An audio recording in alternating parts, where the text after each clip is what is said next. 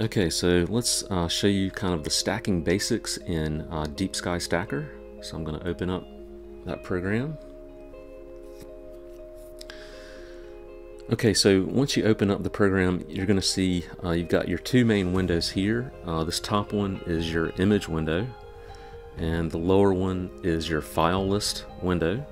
You do have some extra features up here. This is basically like your exposure and like contrast sliders here, which I never use those. I've really never seen any value in that particular feature. But on the left side over here, this is kind of the business end of the program. This is where you can set your parameters for batch stacking and registering the image, and then of course stacking the images. You can set all of your option settings here, like say for instance if you're using a DSLR versus like a monochrome camera that takes the images in FITS files versus RAW files or TIFF files. To load the images, there's one way you can do it. You can just click on this Open Picture Files.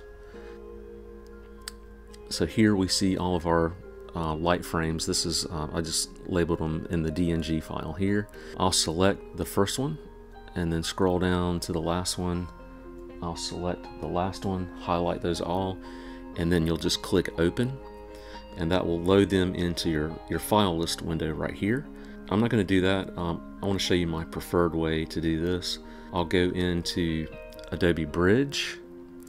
I'll go down to, let's see, let me find that. Okay, there's the Sol Nebula. Let's do that one.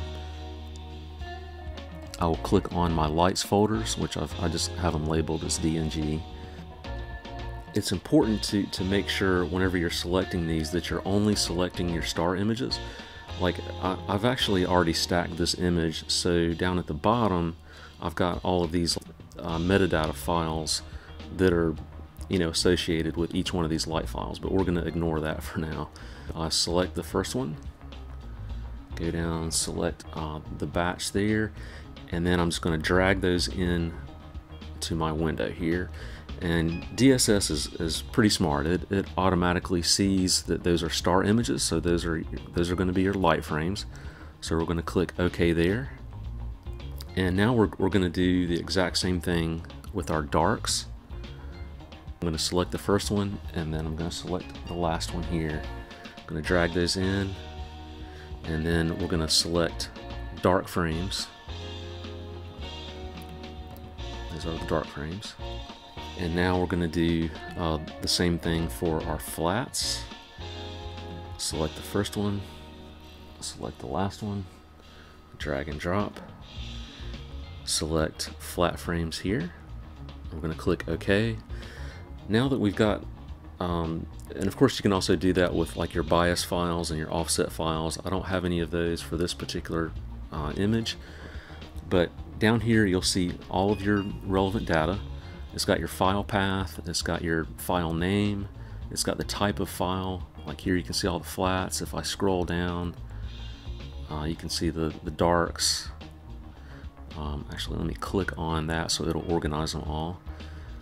And you can see the lights there. If you are using like a monochrome camera and you've used a filter, you can separate them by the filter that you've used. Now the score tab right here is very important. Now I've actually already registered these files, so they have score numbers already assigned to them. But before you register your files, they'll just all say NA right here. But what this score value is basically, it's like based on how many stars that the program can see, how clear those particular stars are, how sharp they are, and it also weighs in things like anomalies or artifacts, noise, things like that just gives it kind of a lower score. After you register the picture, it'll show you those scores, and I'll cover a little bit of that later here. But the main thing that you really want to look for is you want to look at your size column, and this is basically going to make sure that these are all done from the same camera. They've all got the same image size, and then they're all the exact same bit depth right here.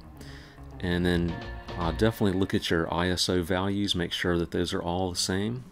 Look at your exposure times, make sure those are all the same. Now of course those are going to be different for your darks versus your flats versus your lights. definitely make sure that all of your lights were shot using the exact same exposure length.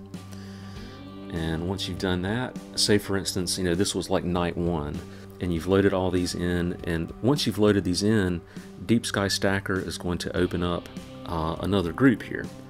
This tab, Group 1, so we're going to click on that, and you can load all the images in from, like, say, a second night shooting into Group 1 exactly the same way that you did them in the main group, and that'll help keep from contaminating the image with mixed exposure values, ISOs, things like that.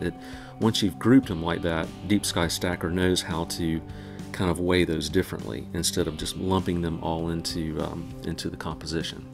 So from here, once we have all of these loaded, you're going to want to click on Register Checked Pictures. Once you click on that, it's going to pop up this dialog box, and the first thing that you'll see is a few options here. Register already registered pictures, which, if I was going to re-register those, I would keep that clicked. Automatic detection of hot pixels. But now this one is pretty important. Say that you want to go ahead and stack after you've registered all the images. It'll scan through, and according to the value that you put in here, say for instance if I put in 90%, it'll go ahead and kick out 10% of the images that have low score values. That will greatly improve your image, but the blinking and peeping process kind of takes care of that to a large degree. So any ones that I've missed, I might put in, like 95% or maybe still 90%, and that will also improve the quality of the final image. And then here you've got your recommended settings for this particular batch, and if you see any of these options here that are highlighted red, that could be like a warning message, or it could just simply be an option that you can change. And you can select, say for instance, use Sigma clipping combination method, which is a particular algorithm that it uses to kick out any stray variants that are in there, or you could use a different one. So we'll click OK there, and then if you wanted to stack these immediately after, you can check your stacking parameters here. It's also going to show you the algorithm that it's using to basically stack these. Pretty much the standard default settings that DeepSkyStacker has are pretty good. They're usually the ones that I use. Depending on the target, I might switch these to a different one, and I highly recommend playing around with some of these different settings just to kind of see what differences it makes in the output file. Click on your Output tab. You need to direct where the output file is going to go to, but also you want to select a temporary files folder. This is basically just temporary files. While the program is stacking the images, it creates these data files, and they take up quite a bit of room, so you want to make sure that you have plenty of disk space on your hard drive before you do that. Another option here is enable 2x drizzle or enable 3x drizzle. If you click this, it can improve the quality of your image.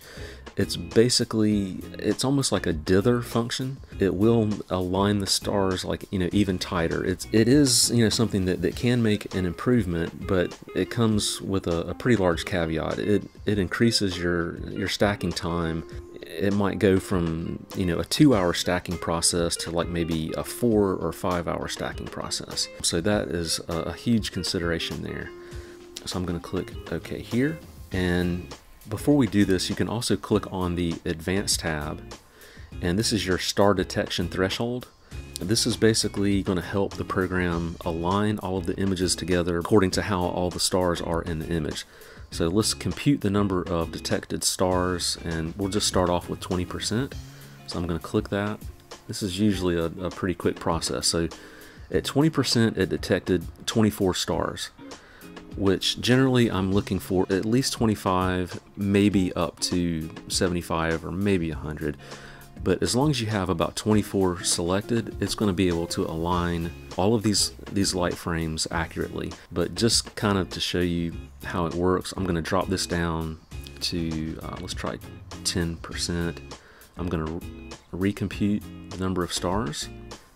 And so this time, yeah, it gave us 45 stars there.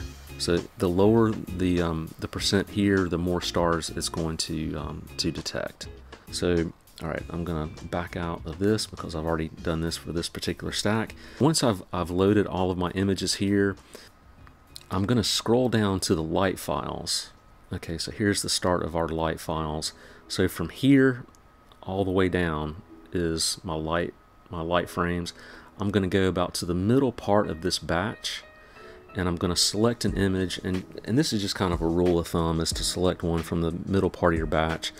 Or if you know that there's a particular image that is composed exactly the way that you want it, if you select this file and you right click and you select use as reference frame, you'll notice that it places a little asterisk right here. So this is telling DeepSkyStacker to compare all of your light frames to your reference frame. So it will align all of the other images as close as possible to this particular reference frame right here. It's not mandatory to do that step, but I do think that, you know, it's going to give you closer to the final composition that you want for your final image. That's pretty much the basics of DeepSkyStacker, and we will move on to the next part.